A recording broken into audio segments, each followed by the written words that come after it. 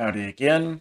Got a comment from Paul about how to create planes on a cylinder. It's not as intuitive as it should be, but because it's not an actual surface, it's it's a radius. So creating a surface on that might actually be a little tough. So let's go ahead and start off.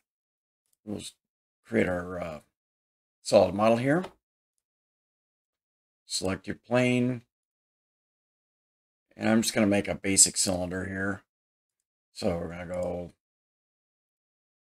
like a 4-inch. And we'll boss it up. So extrude. So let's make it 6 inches tall. Okay.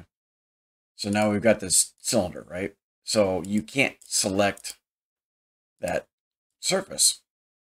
We want to make a spigot. Say we were going to make like a big plumbing fitting or something like that. We need to have a piece come off the side of it there.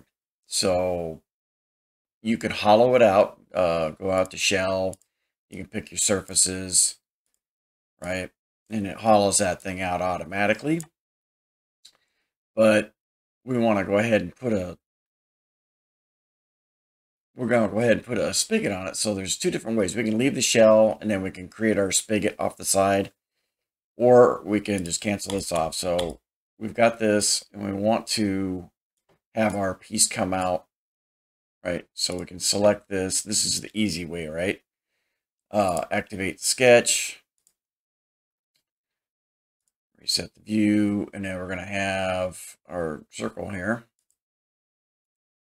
So this is going to be what, like 2.5 or whatever, right? 2.5, and then it's going to be dead in the middle, so it's 3 inches up, and then it's centered, right? So you can imagine you want to have this offset or something like that. You can do that too. So that, extrude it out, right? Okay, so you've got basic thing like this. So what you would want to do is maybe create your fillet. That's not what I want to do.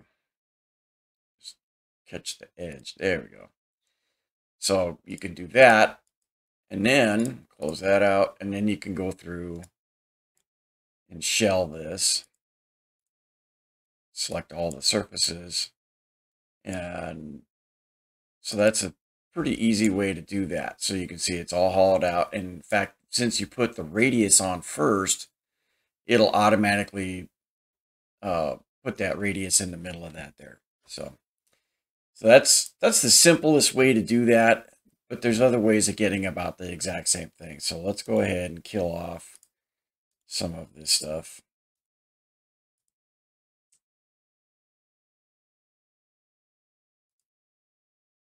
So let's move just the same thing here, right?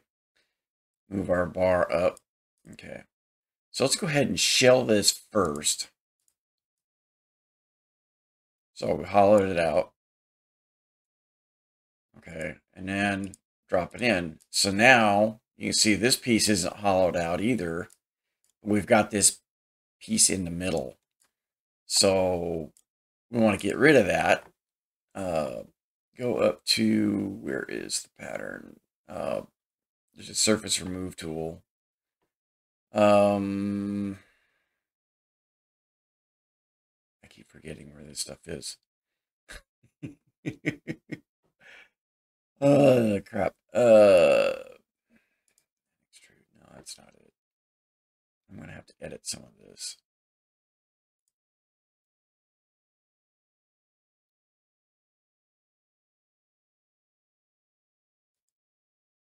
Okay, there it is. Okay. So now we've got this piece in the middle here. And what we want to do is we want to remove the face. So move face scale thing here. There's a little drop down window. You can offset it, move it.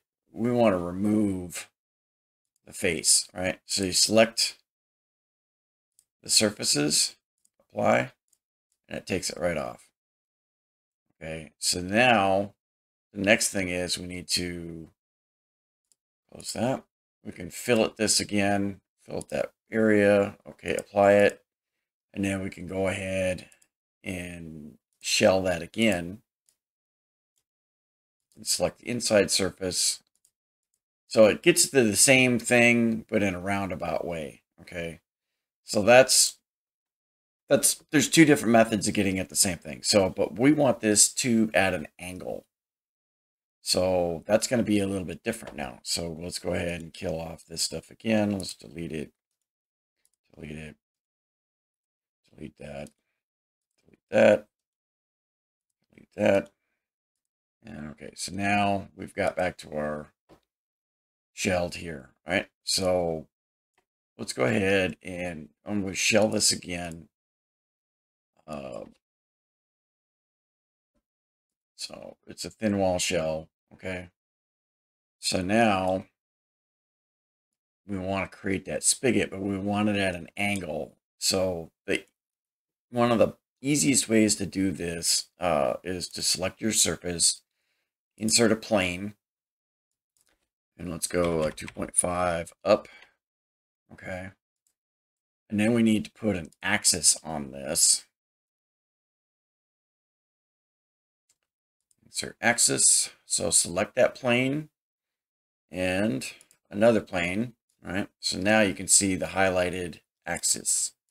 So now, close that back out, add another plane, right? So collect that, collect the axis that you just created, and then you can add in an angle. So 45, right? So apply that. And now you can create, off of that, you can create your spigot coming off the side of that. So same kind of deal, right? So knowing the two different methods of shelling it, you can actually shell the whole thing after you've drawn the model, or if you need to add this piece in later, you can shell it back out after the fact. So same kind of deal, right? So we want to extend that out. Let's see, it's too high, right? So we want to drop that down. So we go back to our first plane and we start dropping that down. Let's drop that to 1 inch. Okay. And then generate the last picture. And that gives us a little bit more of what we're looking for, I think, right? And same trick. Fillet it.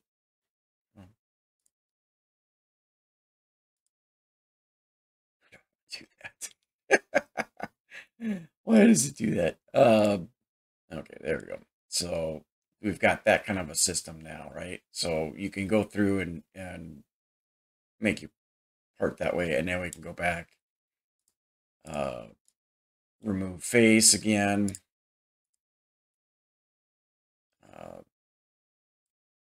Oops, you know what I didn't do? Close that. I didn't, on my shell, I didn't select the bottom. So it made a cup instead of a tube.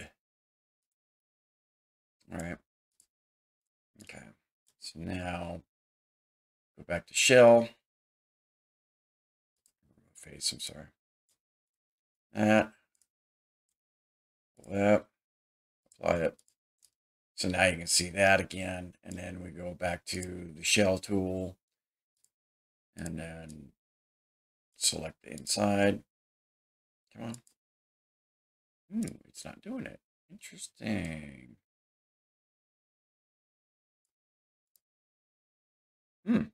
Okay.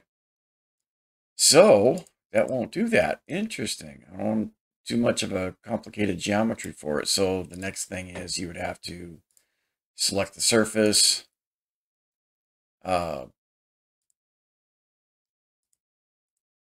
Concentrics.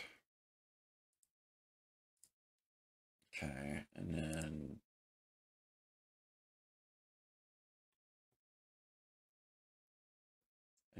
boss that out. You have to go extrude it. All right. So we got that. And then you can put your fillet on the inside. All right. Yeah.